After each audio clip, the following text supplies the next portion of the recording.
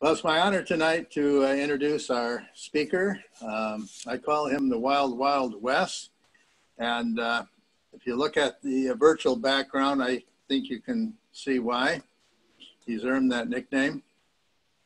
So anyway, I've not known Wes really that long in Delinda, maybe 3 years or so. And some of you have known Wes longer than I've been alive. But anyway, I've learned a little bit about his journey, and I'm really thankful for just knowing him and just the encouragement that he is to, to follow the Lord and journey with the Lord. And I was thinking of something a friend of mine from Ginger and I from Florida, Mike Green, shared this quote. He said, a student wants to know what his teacher knows, but a disciple wants to be like his teacher.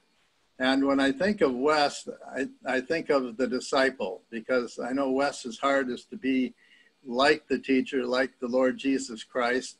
And he certainly has a heart and a compassion to see others come into the kingdom, and to really appreciate his heart to, in ministry to men, and in his giftings. And he's just a great new friend, and I really cherish him. And he walks the walk. I know that. He walks the walk, and he actually changed my stereotype of motorcyclists as well. I got to say that, but that's another story. And so anyway, Wes, we're looking forward to what the Lord has put on your heart tonight. So go for it. All right, my friend. Thank you for the kind words. It's humbling. I know most of them are lies, but it's okay. So anyway, I wanted to start off by telling you guys that you're all on camera. And I saw something the other day where they had this Zoom thing going on. This guy decided he wanted to jump up and go get a drink, and he was in his chonies, and nobody knew it till he got far enough out to see him. See, so just in case you don't know you're being watched. You're being watched. Anyway, I'd also like to thank Larry and Dan. Larry is Delinda's brother, my brother-in-law, but he's also our Northern California coordinator for the Christian Motorcycle Association. And Dan, you'll see down there in the corner somewhere, is my area rep. And so I'm really grateful you guys are on here. Thank you, thank you, thank you. I was kind of tricked into doing this, I think. Delinda says, I don't consider myself really a public speaker at all. And she says, well, just give your testimony. And I think she knew it was going to go maybe a little bit further than that. But anyway, I'm just, I'm grateful to be able to share a little bit of my life with you and where it's been. And I know a lot of you I have not and do not know, what my background was, where I came from. So I am going to do a little bit of that, and we'll progress along. And hopefully when I get to the end of this, somebody will have gleaned something out of this besides my life. But anyway, I was born 1948, Oakdale, California. I've got two brothers. Right now, my middle brother and I are the same age. We're both 71. My youngest brother has passed away. Our birthdays were in April, May, and June. They used to call us Shadrach, Meshach, and Abednego at church. We didn't know if that was good or bad. My mom and dad were missionary trainers when we were born. That was in not when I was born, but 1954, 55. We went to Cuba. We're down there for a year and a half, and then Fidel Castro took over. The thing I do remember about Cuba was it was during the seasons when everything was ripe. You could go out in the field and pick sugar cane and avocados and bananas, and it was a fun time. We also had to carry the water. We lived in a thatch hut, I guess you'd call it. Tarantulas walking across the floor wasn't uncommon. Had to sleep under nets and stuff. But anyway, that was kind of my upbringing. My parents were kind of PKs, and then when we came back, Dad actually went into cabinet making, and so he kind of got away from that. We went to the church in Sacramento who had sent Mom and Dad out. It was a Pentecostal church. This was a wild, crazy, holy roller church. They used to slide us under the pews in the Sunday night service when they got to dancing as kids so we wouldn't get stepped on and stuff. So it was, the only bad thing about it is they preached the clothesline a lot. They didn't really preach like the grace of God and how much God loves you. And what I really remember, this is a horrible thing to tell you, but we moved up to a little town called Plymouth. And a friend of mine came up, and I think I was probably in the 8th grade at the time, and he was driving. And anyway, he came up, and we were going to go down to this place to go swimming. It's called the First Bridge. And we get down there, and there's girls down there swimming. Well, I'd never been anywhere that was mixed bathing. We were told that you just could not do that. I mean, you just. So anyway, he says, well, let's just go swimming anyway. And I'm nervous as a cat on a hot tin roof. And we're swimming, and, I'm kind of, I'll be honest with you, gawking around because I'd never seen a girl in a swimming suit before. And back then they wore a lot more than they wear today. And an airplane flew over. And I looked up this airplane. It was one of them little Piper Cub things. And I told him, I said, that's the pastor. And he says, no way. I said, that's the pastor. He's spying on us. We got to get out of here. And so that's kind of the legalistic stuff that I grew up with. Oh boy, you look back and you wonder how you survive some of that. Some of that stuff, amazingly, as you guys know, affects you even later in your life. I mean, it's like, it just, I don't know, kind of taints you. And as you go through life, you learn a little bit more about what God's really about. And it's not about preaching the clothesline and preaching the rules. We moved to Plymouth when I was in the 8th grade, as I said. But that was a neat place to live. I liked it up there, but when we were in Sacramento, that was the first time I was in a choir, and I was really doing pretty good in church. We got up to Plymouth, and I got into high school, and things kind of went south, as they do for a lot of people. I wasn't a good student. My favorite subjects were PE and shop, so I didn't do well in school. Didn't put much effort into it, I guess is probably the reason why. Got into partying, and I'd much rather party than study. Got into liking fast cars, and so anyway, all of that leads down the wrong way. And it was funny. I started drinking so much, and there was times I'd come home and I'd think, man, my parents are so dumb. They don't even know this because they'd never say anything to me. There was times when Dad'd have to stop the car and let me puke because I was sick on the way to church. And never said anything to me. And it was funny when my boys got older and came home and had tipped a few, and you walked into the bedroom and it was like, whoa, what happened in here? And so I just realized for some reason they never said anything. I don't know why that was. Anyway, in 1967, I went in the Navy. A friend of mine and I joined on what they called the delay program. We were going to be, I was already 18, and so I was going to be drafted. And so we were going to join the Marines. And my dad was in the Navy during World War II. And so he convinced us how stupid we were to do that. He said, at least if you go in the Navy, you'll sleep in a bed at night. And so anyway, it was an extra 2 years to go in the Navy, and we really didn't want to do that. But that's what we ended up doing. It was funny because when I was over there, my youngest brother was also shipped over there. And Mom raised such a fuss about both of us being in the war zone that they shipped me back home. And I went on to a different ship. The one thing I can say about the Navy that it did for me, it made me an alcoholic. And that's, got to travel and become an alcoholic. So that was a good thing, I guess. It wasn't such a good thing, no.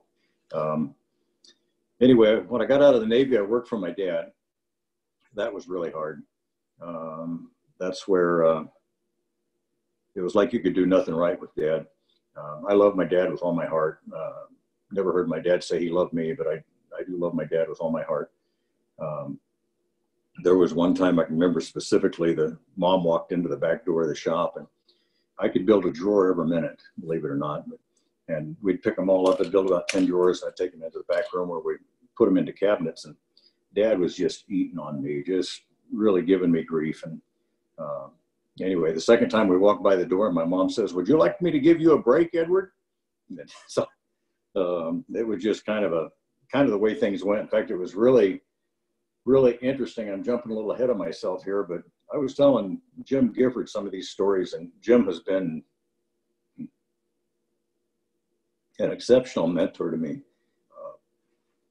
And he told me from that, he says, he says, you got father issues. And I said, nah, that was the furthest thing from my mind. Started part of my healing process. It's not that I think any less of my dad. I mean, what he did. And like we did as parents, we just did the best we could do. And, it wasn't always right, but we did the best we could do. Anyway, we got married in 1973. I married my high school sweetheart, Jennifer, and actually led her to the Lord. Amazingly enough, I was still drinking, but it's kind of, she thought I had a pretty good curb on it, so it wasn't a big deal. Led her to the Lord. Unfortunately, because of the drinking and stuff, I wasn't a good husband. I never cheated. I never did anything like that, but I was just not there. That's the way drinkers are. I had a Jeep at the time that I raced. Always been kind of a gearhead. And there was times I'd come home and I'd spend a whole paycheck if I lost a race. And I look back and I don't even know why she stayed with me. It's just, it was a crazy time. Finally got delivered of drinking. This was one of the highlights, biggest points of my life. And I probably still can't tell you this without tearing a little bit. But when I'd come back out of the Navy, there was the pastor's son had been a friend of mine where we'd gone to church. Well, he'd become the pastor while I was gone. And anyway, we'd do hunting and fishing and stuff together. And really a neat guy, never really preached at me or anything. And anyway, Jennifer really wanted me to start going back to church. So I'd go back once in a while. And then I got to where I really wanted to be delivered from drinking because I realized it was such a problem. And anyway, one night, Dick, back then we still had service on Sunday nights. Anyway, he preached, couldn't even tell you what he preached on. And he did an altar call. And I couldn't tell you to this day how I ended up there, but ended up there and he started praying. And prior to this, for months, I had brought in beer and booze and we'd put it on the altar and prayed down fire from heaven. And so he knew where that was my problem. And so anyway, he started praying. At first I got mad because I thought Jennifer had been talking to him. He was praying stuff that she knew. And then he started praying stuff that she didn't know. And it was just, what a time. Anyway, from that night, that was a Sunday night. And from that time on, I never had a drink. Never even had the desire. I at a place in my life where I wish everybody that I knew that did have that problem could have the same salvation that I had. Part of the problem during that whole time was I loved racing that Jeep. And it wasn't a month later probably, and I was up to the altar and I was praying. And I said, Lord, if that Jeep's a problem, you send somebody along with a lot of money. And where I worked was 10 miles out of Plymouth. And Plymouth is a town of about 900. And then I worked out of Fiddletown, which is a town of about 100. And I was another 3 miles past that's where our shop was. And the next day, a guy came in and said, who owns the Jeep? I said, I do. And he said, you want to sell it? And I thought, oh, Lord, you wouldn't do this to me. I said, well, I'll sell it, but it's going to take a lot of money. And I told him what I wanted for it. And he said, that's a lot of money. And I said, it's a lot of Jeep. If you don't want it, that's good for me. And the next day he came back with the money. Don't pray what you don't want to happen. Anyway, it was just one of those big things in my life where God saw that I had another problem, and if you're willing to give it up, he's willing to take it. Just be willing to let it go. That was a hard thing. Dick Wood that pastor was also the one that got me into leading worship. There was times when I just really wouldn't want to do it. He'd actually call me up in the morning and say, get up, get down here. This is what you're called to do. You just need to do this. And if I could ever credit a person for my salvation, it would be Dick Wood. He was just the pastor that, he was a mentor. He's a guy that cared. It was pretty cool. Around that time, I got a brain tumor. And the doctor came out with a pen, and he went like this, and he said, you got a brain tumor right there about the size of a golf ball. And I'd been having headaches and all kinds of stuff. So, we knew something was wrong. Anyway, I was in the hospital. Mom and Dad knew people all over the country who were Christians, and obviously they'd called and got everybody praying and stuff. About the third day I was in the hospital, they were going to take me in on the fourth day to do the operation. And they came in and I was starting to feel better. And they said, well, we're going to do one more MRI to see if we can make sure exactly where it's at and all that. They went to the MRI, it was gone. And they couldn't understand. I told them, I can understand. It's another thing that God did. We moved to Susanville in 1982. I left Dad, left the shop. Hardest thing I've done in my whole life was to go up and tell Dad I was quitting. He took me back down to the shop, said, you'll never make as much money as in this shop, and just gave me grief, didn't talk to me for 3 years. It was really, really a hard time. But leaving a shop was probably the best thing I ever did. And that was just another God thing. A friend of mine, it was a really bad economy during 82. Some of you older guys probably remember that. A friend of mine that worked for the youth authority asked me to go to Oregon with him, and I did. And as we talked on the way home, and he says, you really need to get on with the state. And I didn't even know what state jobs were. I didn't have a clue what they were, much less a vocational instructor. That's what I ended up becoming, was a vocational instructor from mill and cabinet and building trades. And that's what I did. I taught inmates. And so it was a really cool job. I really liked it when I started. There was a time when we first moved up there. It took everything Jennifer and I had to get there, because like I said, the economy had been bad. And we spent every dime we had to get to Susanville. And we're up there, and man, it was like we were turning in Coke bottles that we'd taken with us just to buy bread for the kids and stuff. I went up on the hill behind our house one day and I said, man, God, did you come up here just to kill me? I mean, what's the idea behind this? I mean, I just don't understand. I thought we were following what you wanted us to do. And next day I went into work and there was a check there. I had started on August 28th. And so I had to pay for the 28th, 29th, and the 30th, which they had not given to me. And I didn't have a clue that I had this coming. And so it was just another way that God reveals himself. And in Susanville, it was a great place to live. We hunted, we fished, the boys loved it up there. I liked it up there. We were really involved in our church, kids clubs and everything else. And still did worship up there. In 1986, we moved to, I'm only on the second page of 14, guys, so I don't know if you got anything to do tonight, but not real, it's not quite that bad. What time is it? I'll pick up the pace here. Jennifer wanted to be closer to her mom, and so the doors opened for her and I to be able to move to Sonora. And I went to work at the prison in Jamestown. And that was we were an hour and a half from both her parents and my parents at that point. And in Susanville, we were about 5 hours. And so it made it a little bit, made it a little nicer being a little bit closer to home. Life was good. We were actually getting along good. Jennifer had always been a homemaker, and the boys were getting old enough now that she wanted to start doing something else. So she started going to Bible college. This girl would learn chapters. She could memorize chapters. I can't hardly memorize a verse. And I was just so impressed. But the other thing I should tell you, strong woman. And I guess God thinks I needed strong women in my life, because the lady I live with now, the strong woman. So, and that's a good thing. God gives us what we need. Anyway, we very involved in our church up there again in Sonora when we moved down there.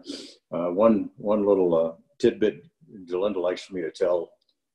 If you've been in church very long, you've probably been hurt. Anyway, we lived across the street from the church, and the pastor had left. And so I was what they called the head deacon. And so I was in charge of getting the speakers in and the prospective pastors and stuff like that. And anyway, I'd been out and I was cutting our rose bushes. And I thought, well, I should go across the street to the church and cut theirs. So I went over there and I saw the cars there. And I thought, oh, yeah, this is whatever morning, Tuesday morning. The old people come in and pray. And I thought, well, that's cool. I'll go in and say hi. And so I went in and I didn't see anybody. And I could hear voices in the back room behind the platform. And so I walked up to the door and I heard my name. And I stood there for a few minutes and I learned more about me and my parents and my discrepancies in my life and everything else that I didn't even know about. So I opened the door and I says, would any of you guys like for me to clarify this for you? And it was like, if you could have seen the look on their face, it was worth opening the door for. But just kind of a crazy time. People do crazy things. Had two sons, Jeff and Jason. Jason was a perfect child. He turned 16 and then he turned upside down. About the same time, Jennifer was diagnosed with breast cancer. Age 2 of 16. Yeah.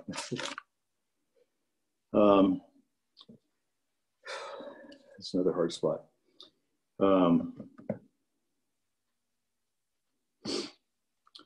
11:4. She was sure she had heard from the Lord. We'd actually gone down to a doctor to find out what we thought we were going to do with this lump that she'd found in her breast. And the doctor was very, I can't think of a good word. It just wasn't a good experience. And we went home and, we both started praying. And she said, Wes, she says, I just know the Lord's given me this verse. And I said, if I knew anybody could hear from the Lord, I knew she could hear from the Lord. And she said, this isn't a sickness unto death, but a sickness unto the glory of God. 3 people, different people prophesied that to us before she died in 1997. In that particular moment, I actually thought, this is going to really sound crazy, but I actually thought she'd come back from the dead. I thought, what better testimony would there be to her sisters and everybody around us that, if she passed away and the Lord brought her back. I thought this would be so cool. And obviously that didn't happen. I went into a point where it was, I felt like I had to make a conscious decision whether I was going to move forward with the Lord or if I was just going to go back into my old ways. And what really kept me from going back to my old ways is I didn't really like that guy back there either. I'd really liked who I had become. And the other thing was I didn't want to disrespect what her and I had grown with. We'd been married for 24 years when she passed. Anyway, then comes Delinda. Smile, girl. She told me not to say too much about her. Anyway, Delinda in San Luis Obispo. We talked on the phone for about 6 weeks, which was pretty cool. I got to where I really liked the person I was talking to on the phone. We didn't have a clue what each other even looked like. We'd never seen a picture, nothing. And I decided to come to San Luis Obispo. I'd gone to a car show, and her cousin who introduced us, and I had gone up to a car show, and he was going to see a lady down in Tascadero. So we came down, actually met 6 weeks after we'd been talking on the phone. I was a real smart aleck when I first called her, because I called her up. Her cousin kept saying, you need to call my cousin in San Luis Obispo, and I really didn't want to. And so I called her up one day, and I leave a message on the phone and said, this is Wes. Daryl said I need to call you. She'll tell you the story. She went, delete. And so anyway, I tried that a couple of times, finally hooked up with her. And we talked. The first day we met, she asked me if I had cowboy boots. And I said, well, yeah, I got cowboy boots. And she says, oh, okay. And so she came over to the Embassy Suites where Daryl and I were staying. And when she opened the door, Daryl and I were standing there in a pair of cutoff jeans and cowboy boots. She should have known better then than to just bail out on me. But and the other thing she told me, she was worried I was bald. Now look at me, I'm getting kind of, but anyway. So we got married in 1998. It's been 22 years. 2 of the happier years of Delinda's life, I think. But no, we had some rocky times when we started. It's anybody that thinks that you just jump off. I was so naive that I thought I'd just jump off into another relationship and life would be good and we'd just roll on. And boy, anyway, it was a hard time. I don't know how people stay married that don't have the Lord. I don't get it at all. I mean, my hat's off to them if they can. One of the things that really kept us together, kept me with Delinda, because there was a lot of times I thought, I'm out of here. I ain't doing this. Her pastor, Pastor Richie, told me that he said, I've never married anybody that divorced. And that really, really set on my heart. And Delinda was probably saying, I'm sure there's lots of times that one of us said, yeah, I'm out of here. The other one said, let me help you pack your bags. But perseverance works good. It's God's brought us a long ways, brought me a really long ways, and her a little bit. It's been really good. We knew beyond a shadow of a doubt that God put us together. The whole thing was an absolute miracle. When I moved down here, I'll do the short version. I was coming down and I was helping Belinda, and they were doing a colony days, and she called me up and says, "Can you come down this weekend and help me put up this hooch that they sold hot dogs to?" Because she had a youth center. And I said, "Sure." And so I came down and I met one of our associate wardens down there, and she said, "Wes, what are you doing down here?" And I said, "Oh, I'm baking this." And she says, "If you ever want to come down, come to Avenal." And I said, "No, I ain't coming down here." And I got no reason to go to Avenal. And Monday I get a call from my boss, and he says, "I hear you're going to Avenal." And no, I didn't say I was going to Avenal. Well, anyway, long story short was we decided that we were going to get married, and we decided that I was coming this direction. And so I called Mike up, and within a month I was in Avenal, and it just doesn't happen in this state. I mean, it was just an absolute miracle. So when times got tough, we knew that God had put us together, and we were supposed to be that way. My oldest son, Jason, DL had a big part to play in his life. He called. I just had some surgery, and he called and left a message on the phone. And Belinda come in and said, "I just got set down." She said, "You got to come here. I don't want to hear this." It's Jason. I don't care. I don't want to hear this. Anyway, he's wanting to come home, and he's never wanted to live with me. He said it was like living in rehab. A couple of rules I think you have to go by if you're going to live in my house. That's just kind of how it is. And so anyway, he wanted to come down, and it was really, for me, it was a really tough decision. And Delinda and I had been praying for him since we had been married, and that'd been probably 4 years maybe. And anyway, she was really the encouragement that brought him down. I just built a new garage up on top. Most of you know where that's at. We had to put him up there because him and I are so much alike. It's like we're just like this. And Delinda was continually arbitrating between the two of us to keep us apart. He'd been here for a week maybe, and I told him, I said, "You're more than welcome to stay here, but you need to get a job. If you think I'm going to get up and go to work every day and you sit here on your tail, that doesn't work for me." And so he had been here about a week, and he decided he wanted to bring his girlfriend down. And I said, "Well, she can come down. She'll stay in the spare bedroom in our house." And he didn't like that. I said, "Well, I don't care if you like it or not. It's my house." And that's just kind of how things are going to roll. And so anyway, he took off and said he was going to walk back to Sonora. It's I think 280 miles. I said, "Well, you can walk about 3 miles an hour. How long do you think? How's your math? You think you can get there a couple of days?" And anyway, he did take off. Belinda says, "You think you'll see him again?" I said, "I don't know, but I'm not going to put up with that nonsense. I just can't do it."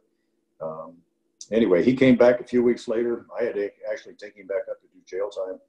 And Delinda taught him about doing checkbooks, saving money. I mean, she has just been, to me, she's been his salvation, because I was done. I was so done. At one point, his mom told me, I told her I was done. And she said, "Well, if you don't love him, who will?" And it annoyed me. But anyway, it ended up being true. And one other thing in that point was my youngest son, Jeff, came to me one day and he said, "Dad, you know why Mom died, right?" I said, "Well, she died of cancer."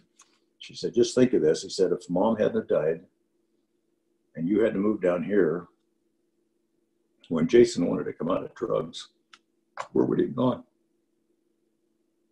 It's a hard thing to swallow, but it kind of makes sense that his belief is, and I'm not so sure he's not right, that she gave his life for him, that he would come back around. He's a great kid today. He's 46.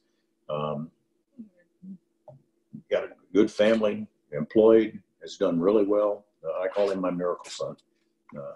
Never thought we'd ever see that, but that's my miracle son.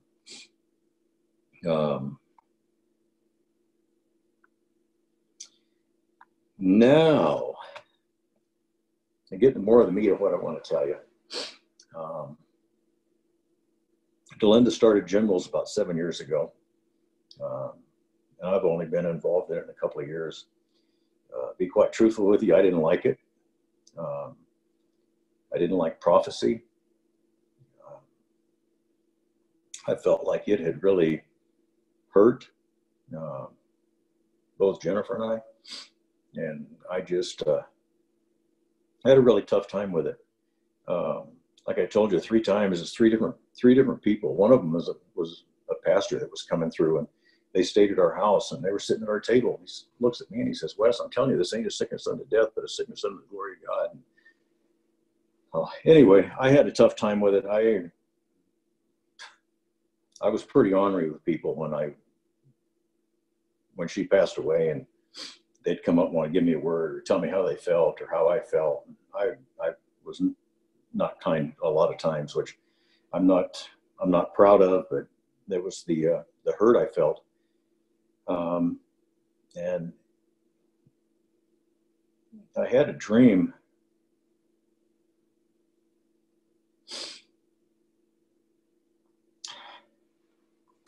This was in 2018.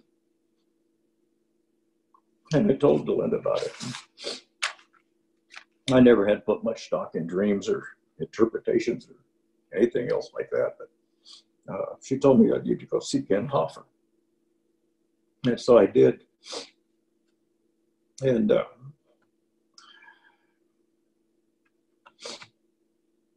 part of that dream was I needed to start seeking spiritual access and not just doing what my traditional way of doing things was. I needed to start seeking the Lord more. And then I met up with Jim Gifford. Oh man, he's just a light bulb. I mean, this guy, he was the one that told me I had a father called Dave. He's told me more stuff that, I mean, it's just unbelievable. And what really, I think, broke the whole thing for me was David Kingsley one morning at General's. Had me come up, and him and Cindy Shores were there, and Herb, her husband, and Cass, David started prophesying, and a lot of you were there about unlocking my heart. And it really, really, really bore witness with me. And, you know, I was almost proud if people would be afraid to prophesy to me or tell me something like that, because, you know, I'd get in their face. And it just bore witness so much with me that it was, there was just no denying it. And then Cindy came up and said the same thing, and said that you've really got you got quite a fortress built up in there. And I don't even know how people know this kind of stuff, but you know, David's going, I had prophecy told over me one time years ago, and he said, it changed my life. And I'm telling you, David prophesied over me and it changed my life. I mean, it's like, how can people know this stuff? I'm just so kind of blown away, I guess. But anyway, so Cindy wants to do this activation. Yeah, I didn't even know what an activation was. I never done no activations. So anyway, she says, you got a key in your hand. You want to give it to Jesus? I'm going, yeah, I'm game for that. Well, anyway, she says, well, just give it to Jesus. So I held my hand up, and I actually went back and looked at the video of that after it was done to see if I opened my hand, if I actually let it go, because I wanted to know it was really gone. And that has been such a life-changing experience for me. I had something written down here, and I can't even read it because my eyes ain't working too good.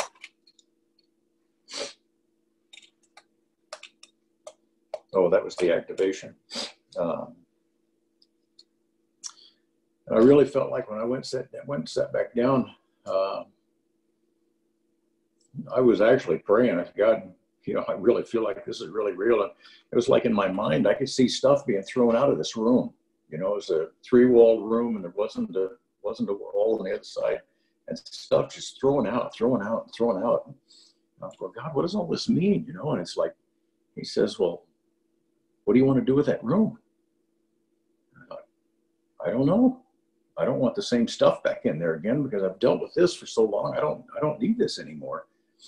And so I sat there and I prayed for a while, and finally, I don't know if God did it or if it just came to me or what, but it was like, I want the fragrance of you and DL in that room. That's what I believe. I think that's what he did. Just put that fragrance in there. Anyway, it's been really cool.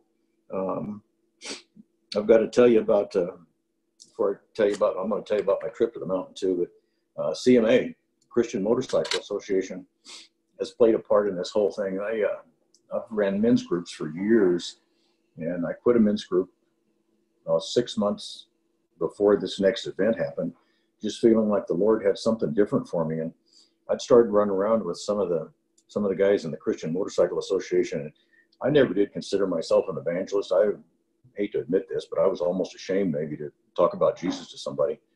And this whole thing has just changed my life, where I don't care if somebody likes me talking about Jesus to them or not. It just, what, it's going to hurt my feelings? You know, that obviously they're not going to kill you.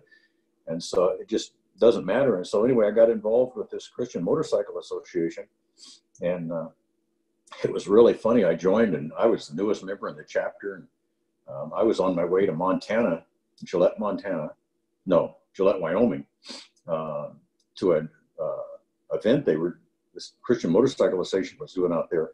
And Mike Sendeseros was with me. Anyway, we're out in the middle of Wyoming, and I have a headset on my helmet where I can get phone calls. And so Dan calls me up, and he says, the president's resigned. I said, really? And I'd known Randy for a lot of years. And I says, well, that's kind of sudden. And anyway, he said, well, there's a meeting tonight. You know, would you stand for the president? I said, I'm the newest guy in the block. Why would they want me in there? And he says, well, he said, that's just, you know, I said, well, you know what? If the Lord does that, then I'll just figure it was the Lord saying that's what he wanted me to do. And so Dan calls me back later, I think it was that evening, and he said, well, I don't know if I'm supposed to tell you condolences or congratulations. And so anyway, got into the Christian Motorcycle Association, became the president of the chapter now.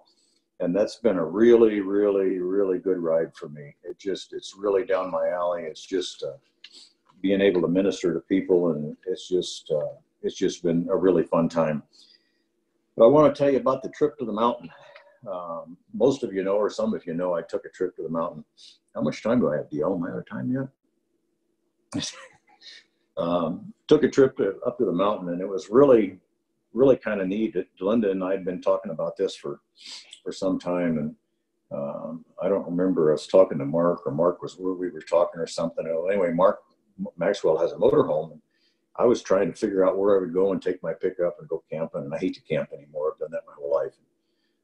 But I wanted to be alone. I knew I didn't want to be in a hotel. I needed to be where I could be alone. Anyway, so Mark says, well, take my motorhome. And so I did. And then I got another friend, and he says, well, why don't you just go up to Nossa Meadow Ferguson campgrounds up there? So, well, that's a good idea. So anyway, December the 16th, I headed up there. It was a Monday morning, just to spend time with the Lord. And one of the things Jim Gifford told me, he says, he said, you're going to want to do some writing. And he says at the top of the page, write, Father, I've come here for no other purpose than to be with you.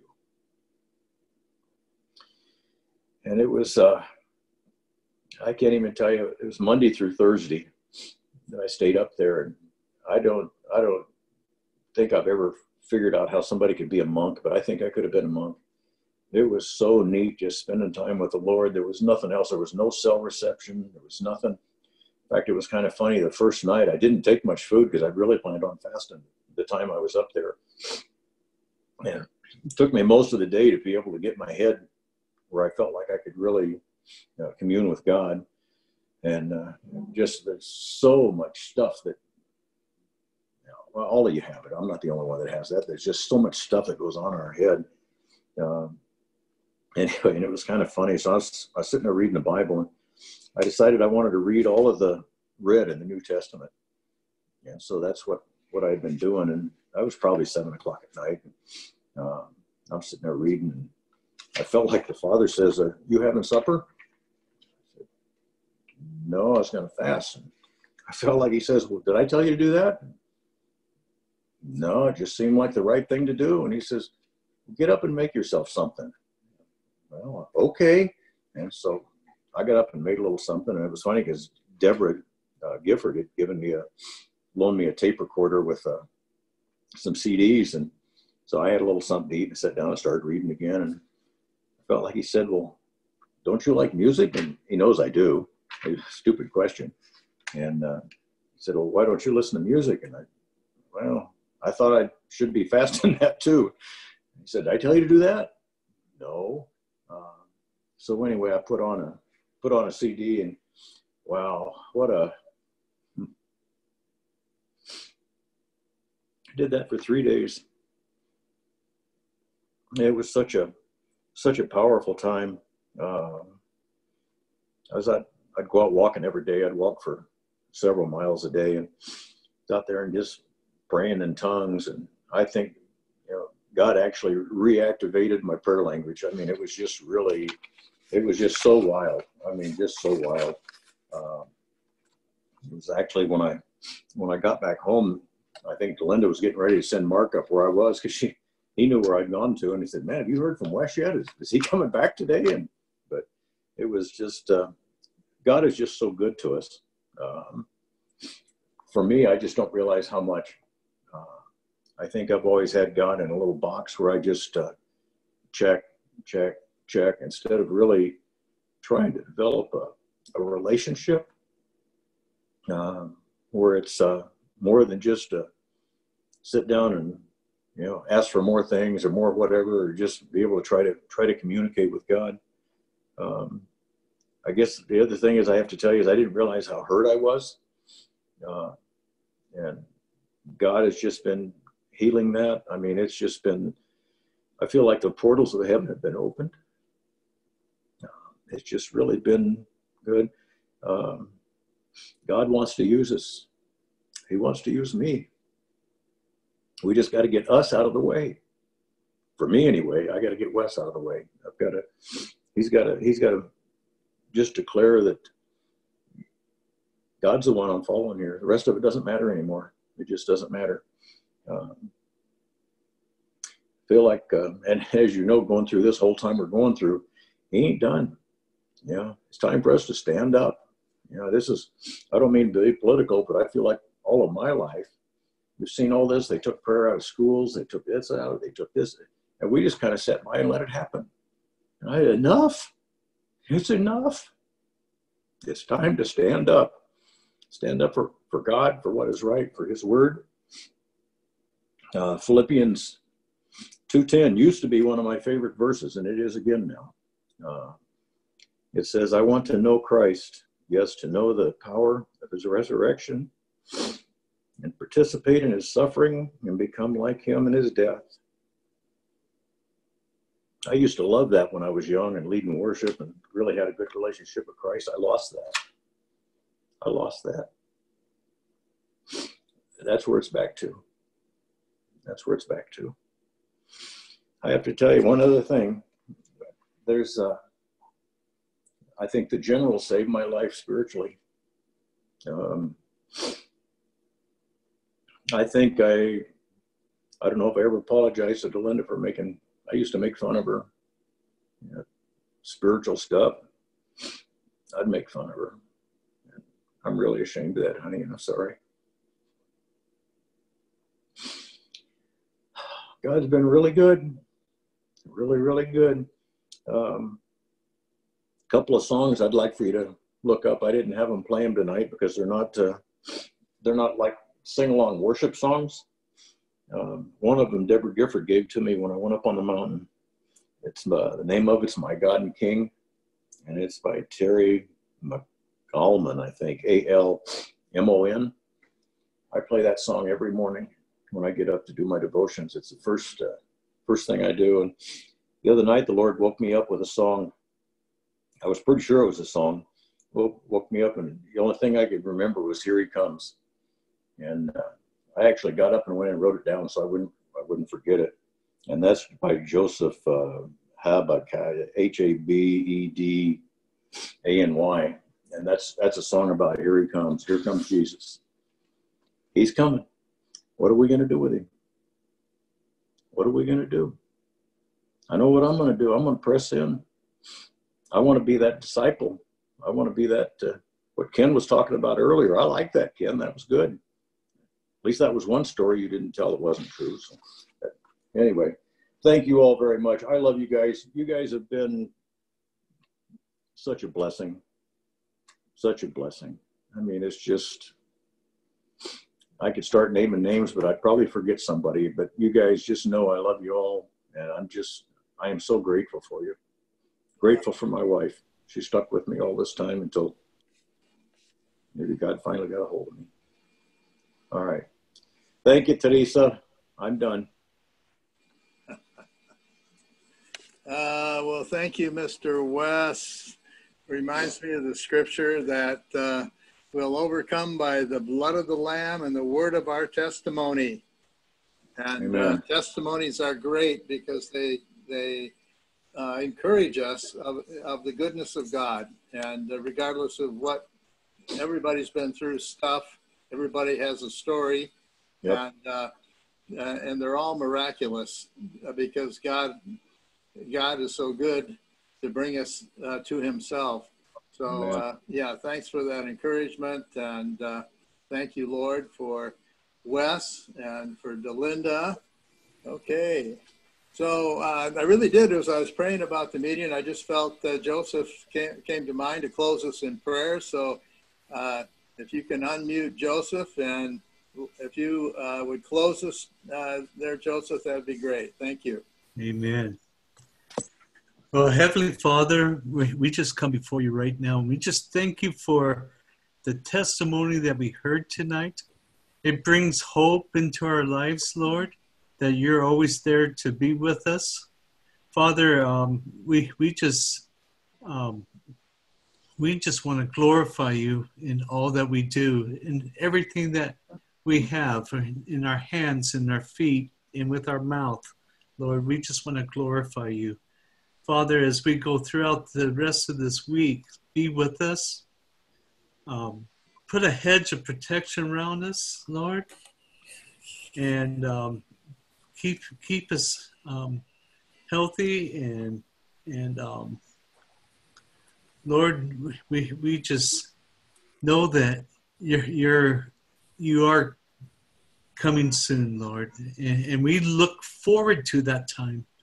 And we just praise you, Lord, and we give you all the glory tonight. And we thank you.